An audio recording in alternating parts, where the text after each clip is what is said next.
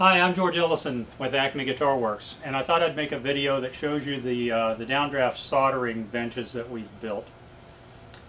Soldering is pretty harmful to your health if you're breathing the fumes.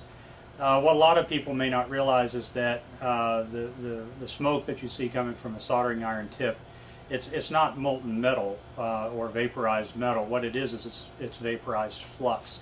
So in typical electronic solder, the solder is really kind of an empty tube, and then it's filled in the center with some sort of a flux or rosin. And what that stuff does is it cleans the parts that you're about to solder. It turns into a liquid.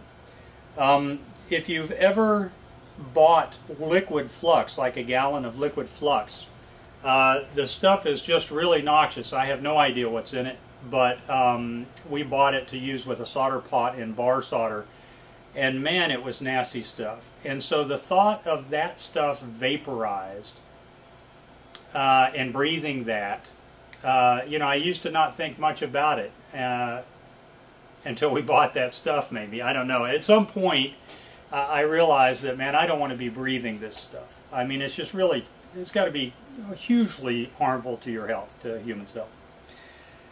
So we went looking for some commercial solutions, and what we found, we ended up buying two of them.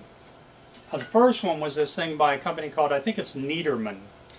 And what it was sort of like a little canister about, you know, about this big and about that high, and you hooked compressed air to it.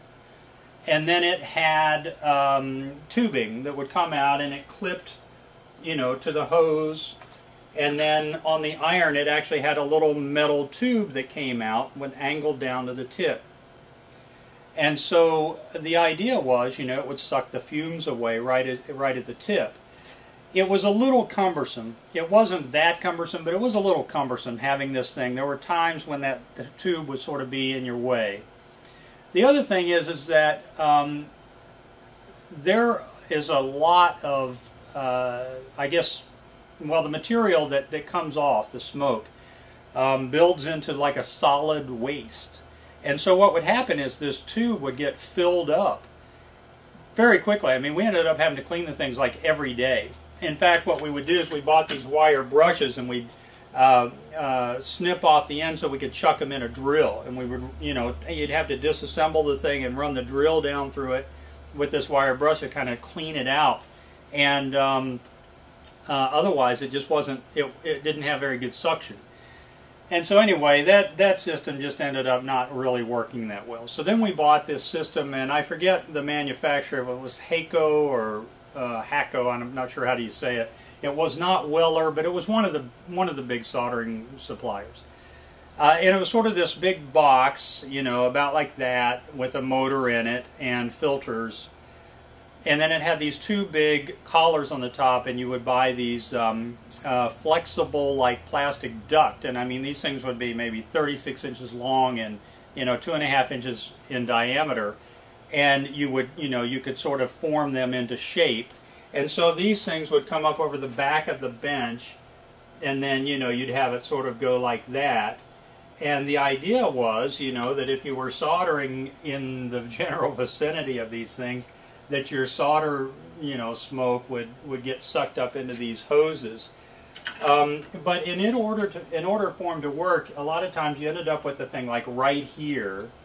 And so, you know, you're always kind of like, you know, working around this thing. They were a pain. I hated them. And they didn't catch half of the smoke. And we spent $700-800 on that system, I think. So it wasn't cheap, and it just proved unsatisfactory. So what we finally did is this. We bought these. I had this unit. This is a JDS filter, basically, and it's for filtering dust in a woodworking shop. You know, and it hangs from the ceiling. Here's another one here, underneath this bench right here. And then we've got one underneath this bench. So I called these people up and I said, hey, would this thing be satisfactory for removing smoke?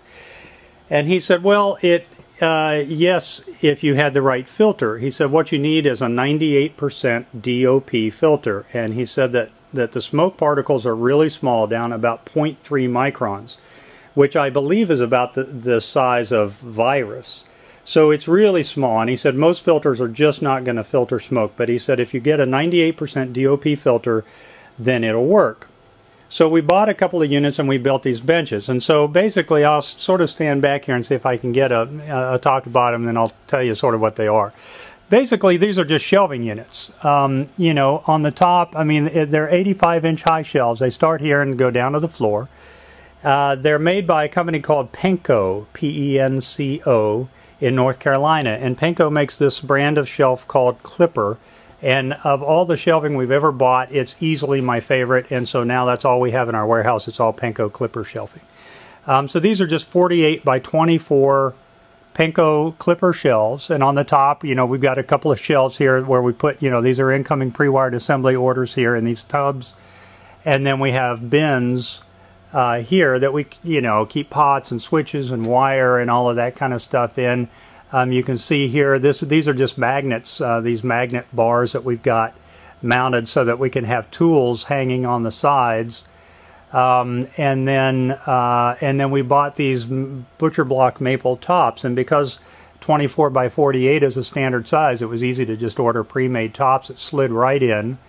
And then, you know, there's a shelf on the bottom just to add, you know, final rigidity. And the nice thing about the Penco shelving is when you start combining shelves side by side, you use a single upright in between the two shelves, and so they add rigidity. The more you know, as you build units, they get more and more rigid. And then we've got fluorescent lights mounted up here underneath, you know, these shelves. And so what we did on these maple tops is we routed holes, and we used this diamond plate, and this is just aluminum diamond plate, or not diamond plate, but expanded metal. And basically these units, I've got this sort of set up to show. It just uses a regular, you know, 12 by 24 furnace filter. That was a metal door falling open underneath because I've got it open so that I can get this filter slid out. I'll just move this back a little bit.